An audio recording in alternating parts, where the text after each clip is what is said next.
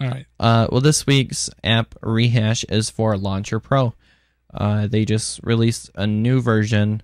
This is kind of an interesting story too. I think I'm going to be doing another app rehash on this in a couple months, because the guy that's developing LauncherPro recently just published a blog post that said that he's going to be actually rewriting all the code from the ground up, because the current version was written basically from the default launcher that comes with, I think it was, is it 2.2?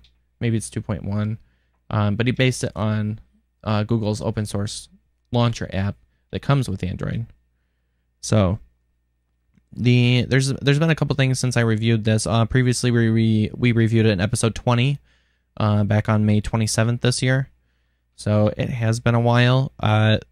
This isn't in the latest version when it came out, but it now has this scrollable dock where you can have 1, 2, or 3 docks on the bottom, and it I don't know, that's pretty cool. I'm a big user of the dock. I like having theme docks almost, where I have all my contacts right here on this dock, all my social stuff on this one, and then the main stuff I use for a dock right here.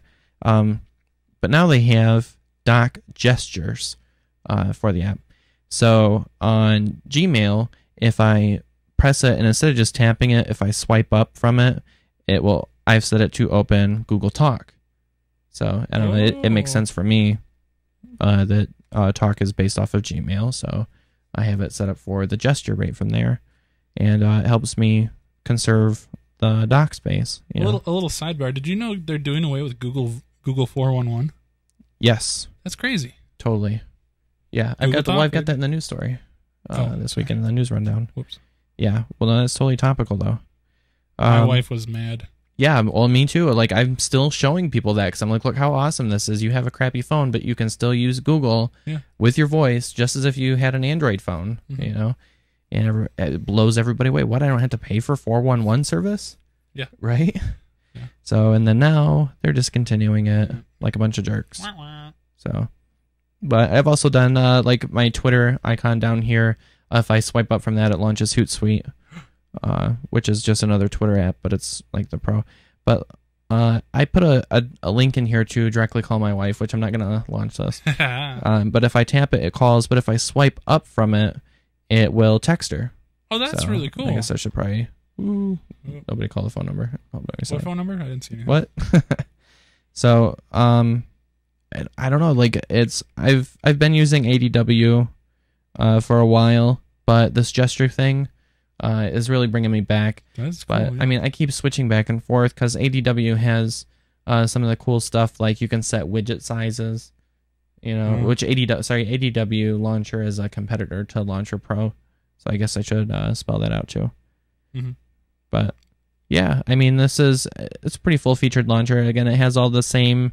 I guess I can review some of the regular stuff that I had. The pinch, and it does the preview, like the HTC Sense helicopter view or whatever the heck they called it. And you can do other stuff too, like put an indicator on here to indicate what desktop you're on. And I stick to 3 because I don't really need that many. But like right along here on the very bottom, when I move the desktop, you'll see it appears a little scroll bar. Ooh. So especially if you use, 5 or 7, it's kind of handy to have that information. But if you have that many, it's easier to just pinch and pick one. Which, one other thing you should keep in mind, like how smooth this is working and everything. And this is a G1. Yeah. I noticed that. So it's pretty impressive. They've been able to keep it pretty fit. Pretty lean. So, but yeah, check it out for the new scrollable docks and the new dock gestures to help you. I like it. Keep stuff compact. It's very cool. Simplify your life with LauncherPro. Absolutely. And that's one word too, by the way. And they have it like a free version is what I use, but they also have a donation version too. So I think you pay $2.99 and you get some extra stuff. They have some like special widgets and some special like pop-ups and shortcuts that you can use inside LauncherPro. So cool. Might be worth it for you. It is.